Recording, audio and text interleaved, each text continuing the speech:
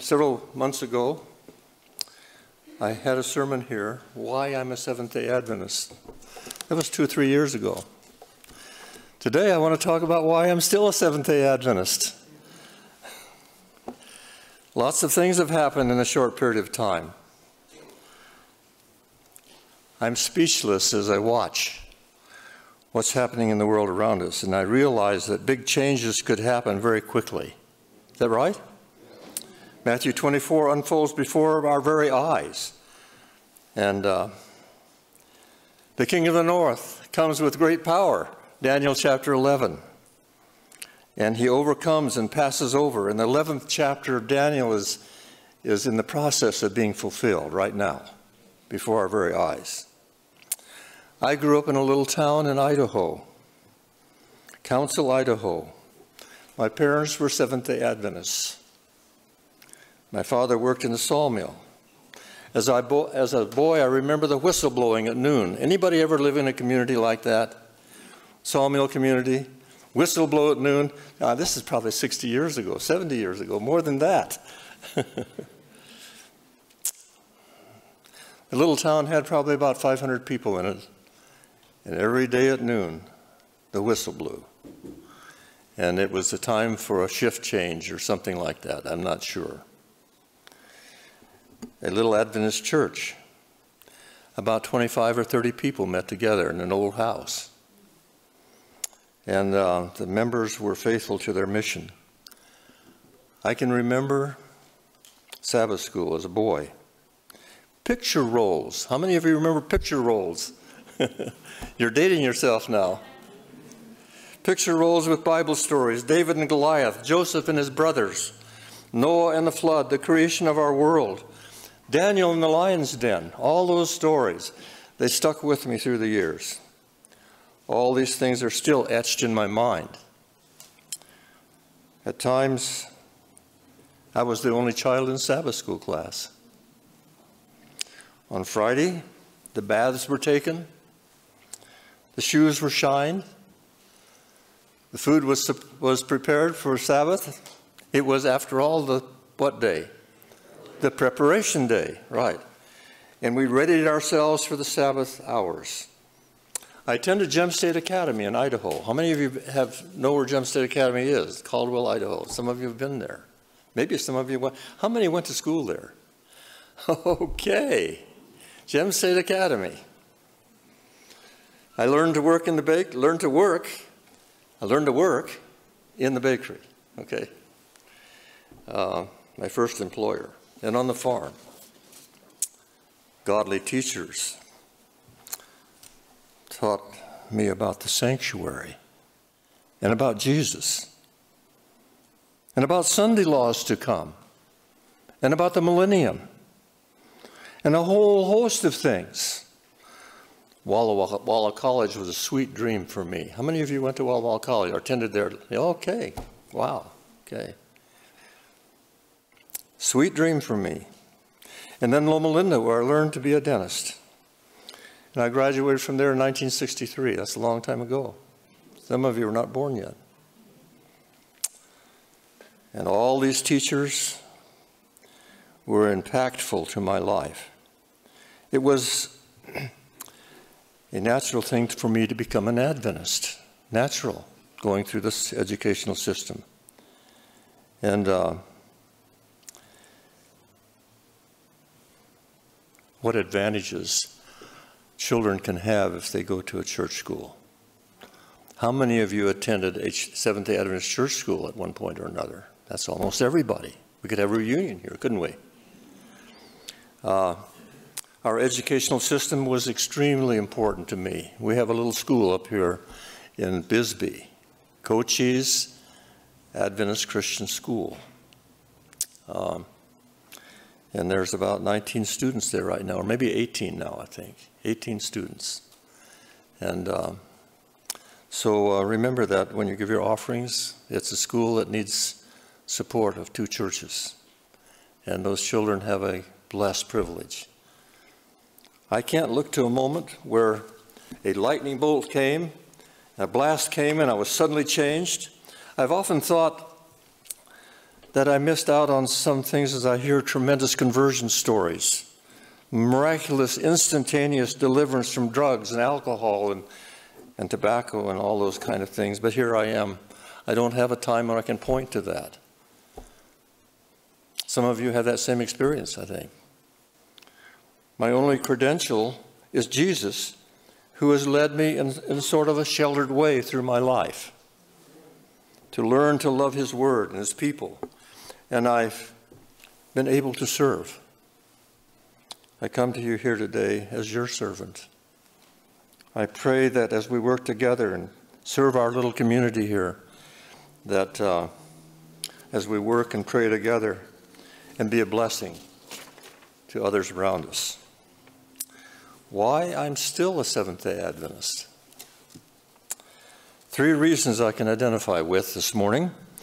I'm still a Seventh-day Adventist because of Jesus and of grace, Jim. Jesus and grace. Jesus is coming. And that's what an Adventist is. The imminent return of Jesus in power and glory, magnificence, audible, visible. The Bible says every eye will see him. How do I prepare for an event like this? And your scripture reading this morning is a good indicator of how we can prepare. Let's look at it again. Malachi chapter 3. Malachi chapter 3. Verses 16 and 17. I just love these verses. Then they that feared the Lord spoke often one to another. And the Lord hearkened and heard it. And a book of remembrance was written before him for them that feared the Lord and that thought upon his name. And they shall be mine, saith the Lord of hosts, in that day when I make up my jewels. And I will spare them as a man spares his own son that serves him. There are overtones of the judgment here, right?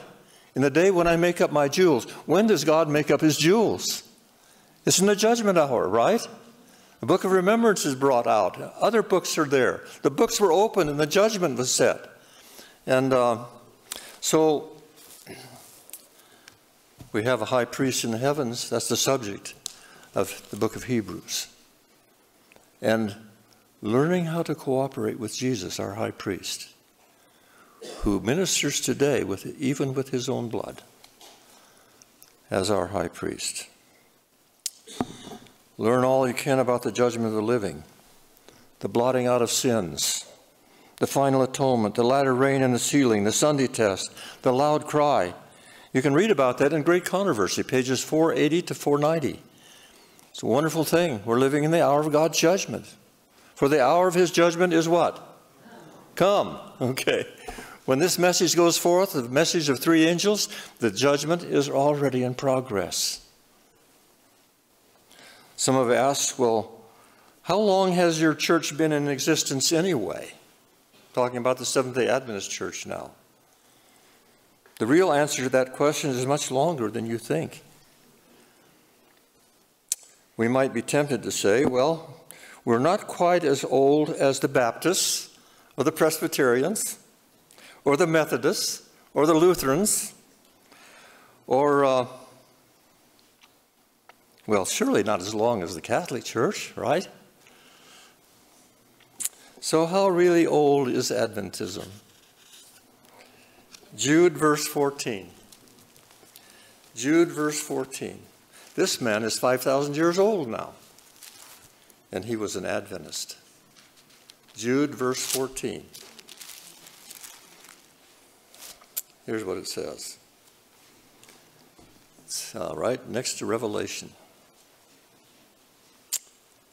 And Enoch also the 7th from Adam prophesied of these, saying, Behold, the Lord comes with 10,000 of his saints. Amen. Wow. Here's a man who was an Adventist preacher, over 5,000 years old now, and still alive, because God took him to heaven when he was about 300 years old, and he's been there ever since. He had an important message for his day. He had probably a huge, huge family. And he was saddened by how bad things got within just a few hundred years after the creation. How does the Lord view this kind of a message that Enoch bore? The Lord cometh with 10,000 of his saints, or angels. Let's look at how the Lord looks at this. Hebrews, to the left just a few pages. Hebrews chapter 11. Hebrews chapter 11, verse 5. Right after Thessalonians. Hebrews 11, verse 5. I'd like to have you all see this. Here's what it says. By faith Enoch was translated, that he should not see death, and was not found, because God had translated him. For before his translation he had this testimony, that he pleased God. That kind of a message pleases God. We have that message to bear to a world around us. He was also a prophet. The Bible says in Revelation 19:10 that the testimony of Jesus is the what? Spirit of prophecy. The spirit of all, the wharf and the woof, the horsepower behind all prophecy is Jesus, right? The testimony of Jesus. The book is just loaded with things from the prophets, and all of them point, the Old Testament points forward to Jesus, and the New Testament tells us that he came, and that he's coming again. Every single prophet of God bore a testimony of Jesus. And all of them spoke of either the first advent or the second advent. All of them. The New Testament just moves to the focal point, the second coming of Jesus. Yes, Enoch was an Adventist. And then some comforting words from John 14, 1-3. You all love this. Most of you can probably quote this by heart. Let's just look at it. John 14, verses 1-3. He says, let not your heart be troubled. You believe in God. Believe also in me. In my Father's house are many mansions. If it were not so, I would have told you. I go and prepare a place for you. And I go and prepare a place for you. And if I go and prepare a place for you, I will come again and receive you to myself, that where you are, that where I am, there ye may be also. Jesus is the chief Adventist of all, and his last recorded words are found in Revelation chapter 22, verse 20. Let's look at it. Revelation 22, verse 20. These are his last recorded words. He which testifies these things says, surely I what? Come quickly. Wow.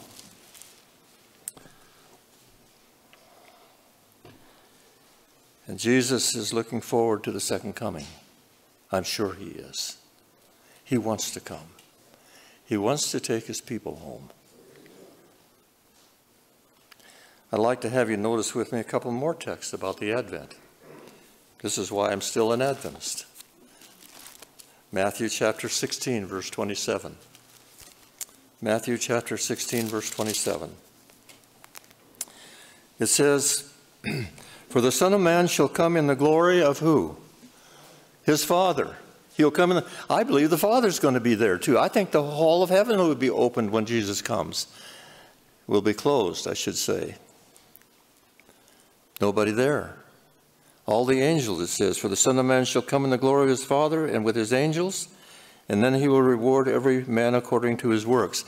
Over to the right to chapter 25 and verse 31. Matthew 25, verse 31. When the Son of Man shall come in his glory, and all the holy angels, how many of the angels? All the angels with him, and then he shall sit upon the throne of his glory. And he comes, this little verse here comes on the heels of the message to the 10 virgins. We should take special attention to chapter 25, shouldn't we? The parable of the 10 virgins. And it gives us some warnings about being ready for Jesus to come. All the apostles, New Testament apostles, were Adventists. I say that. All the New Testament apostles were Adventists. Can you say amen? Amen. Paul, 1 Thessalonians 4, 16 and 17. The Lord himself will come, it says. And Acts chapter 1, verses 9 to 11. You know, the angels are Adventists too. Let's look at it. It's Acts 1, 9 to 11. Acts 1, verses 9 to 11. Can we begin to appreciate one of these wonderful promises? Chapter 1 of Acts, verses 9 to 11. It says, "And when he had spoken these words, these things, while they beheld, he was taken up, and a cloud received him out of their sight. And while they looked steadfastly toward heaven, as he went up, behold, two men stood by them in white apparel." Two angels, right? In white apparel, which also said, "You men of Galilee, why stand you gazing up into heaven? This same Jesus." I love that little expression, this same Jesus. They had been with him for 3.5 years, right? This same one that you saw taken away, this same Jesus, which is taken up from you into heaven, shall so come in like manner as ye have seen him go into heaven. And John proclaimed the Advent message. He said, "Behold, he cometh with clouds," and who can finish that? "Every eye will see him." I don't know how that's going to happen on a round world. I think God is big enough, he'll wrap himself around this globe. Every eye will see him when he comes. And Peter, 2 Peter 3, 9 to 14. I believe Peter was an Adventist. You want to claim these people? These are wonderful people, right? They're some of the prophets who gave us this wonderful information. 2 Peter chapter 3, and I want to read from verses 9 to 14. "The Lord is not slack concerning his promises, some men count slackness, but is long-suffering to usward, not willing that any should perish, but that all should come to repentance. But the day of the Lord," what does it say next? "Will come." The Lord is not slack. The day of the Lord will come, as a thief in the night, in the which the heavens shall pass away with a great noise, and the elements shall melt with fervent heat, and the earth also and the works that are therein shall be burned up. Seeing then that all these things shall be dissolved, what manner of persons ought you to be in all holy conversation and godliness, looking for and hastening to the coming of the day of the Lord of God, wherein the heavens, being on fire, shall be dissolved, and the elements shall melt with fervent heat. Nevertheless, we, according to his promise, look for new heavens and a new earth, wherein dwelleth righteousness. Wherefore, beloved, seeing that you look for such things, be diligent that you may be found of him in peace, without spot and blameless. Even when we do communion service, the bread and the wine, these are symbols of the spilt blood and the broken body of Jesus. By the way, we're going to have a communion service. It'll be the third Sabbath in February. Third Sabbath in February. You can prepare for that. It's a time to prepare for. It's kind of like a little baptism. But notice 1 Corinthians 11:26 talks about the Advent in the communion service. It's 1 Corinthians 11, verse 26. Here's what it says. "For as often as you eat this bread and drink this cup, you do show what? The Lord's death till he comes." Wow. In this service, we draw on the grace to prepare for the great event when Jesus comes again. The New Testament is primarily an Adventist book. If a person doesn't like this Adventist book, he should have to discard the whole New Testament, because it all looks forward. Do you know there are 318 references in the New Testament to the second coming of Jesus, the second Advent, in 260 chapters? Wow, what an idea. And it's all here in the New Testament. I'm still a Seventh-day Adventist because of the gospel of Jesus. In it is the power of love and wisdom are put on full display. I'd like to just look at one text about that, 1 Corinthians chapter 1. 1 Corinthians chapter 1, just a few pages to the left. 1 Corinthians chapter 1, verse 18.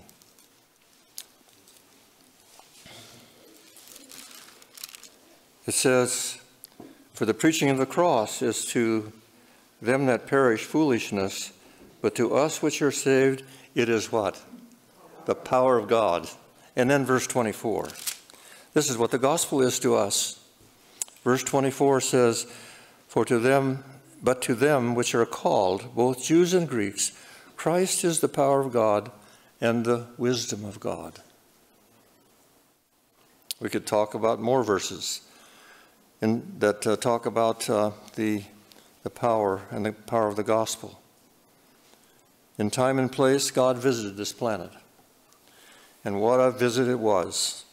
All the accumulated wealth of eternity was poured out in one gift to this world for our benefit. 60 centuries of earth people. And it was at great risk. I don't know exactly what the risk is, but you'll read in Desire of Ages that what he did was a great risk. He did this for us. And Philippians 2, 5-9. Philippians 2, 5-9.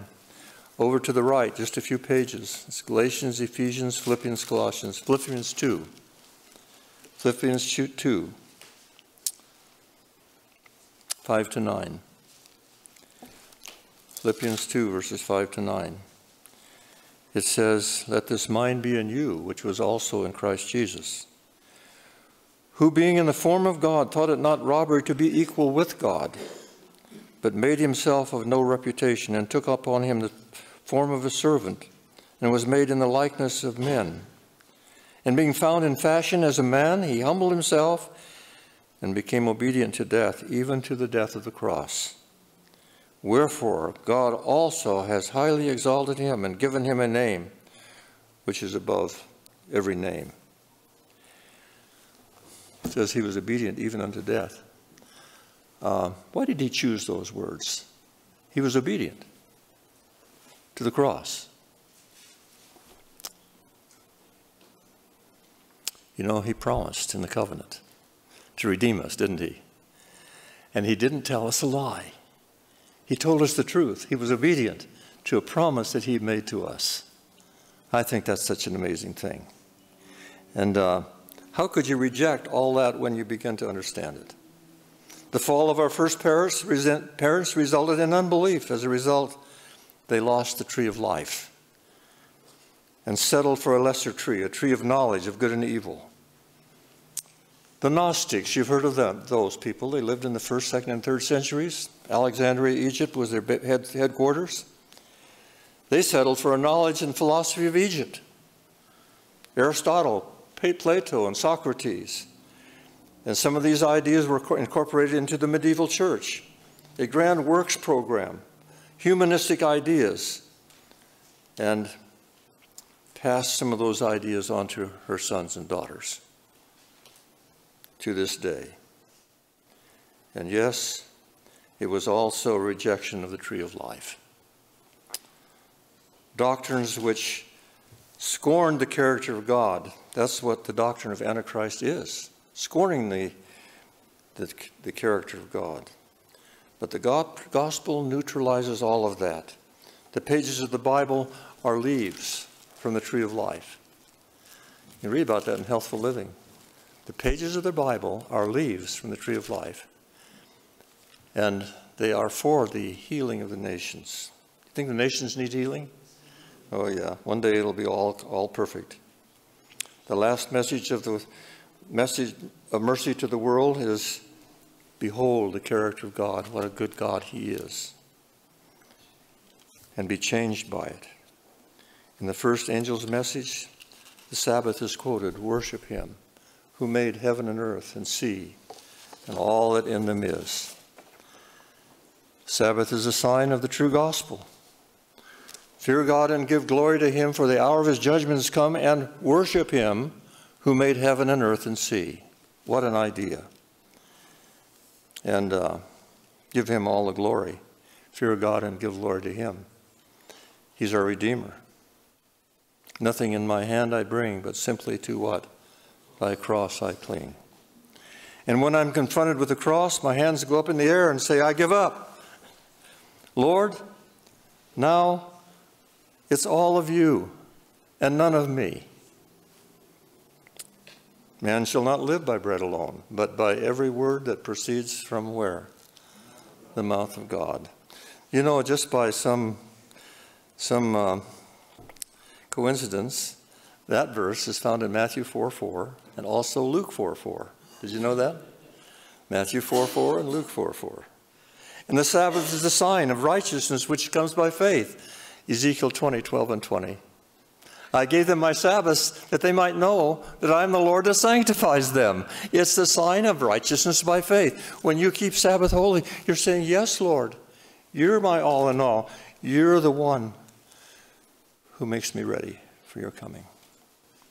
Somewhere I want to go to another powerful text. It's in John 15:5. We won't go there in the interest of time, but he says, without me, you can do what? Nothing.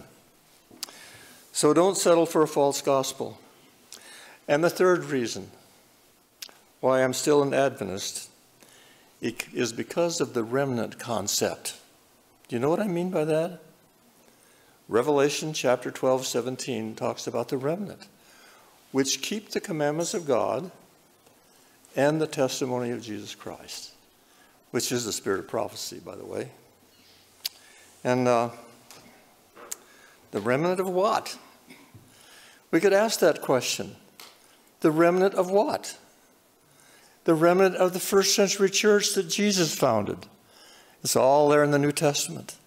Book of Acts, and on down to the letters of Paul, we find the belief system of the first century church. Do you know what? All 28 fundamentals are there. And the remnant church will look just like that in demeanor and belief. That's what a remnant is. It's what's left of the great bolt of cloth, right? The remnant concept is involved in the accumulation of truth. That was the doctrine of the apostles. And because of that, they proclaimed it to the world. And in one generation, the world was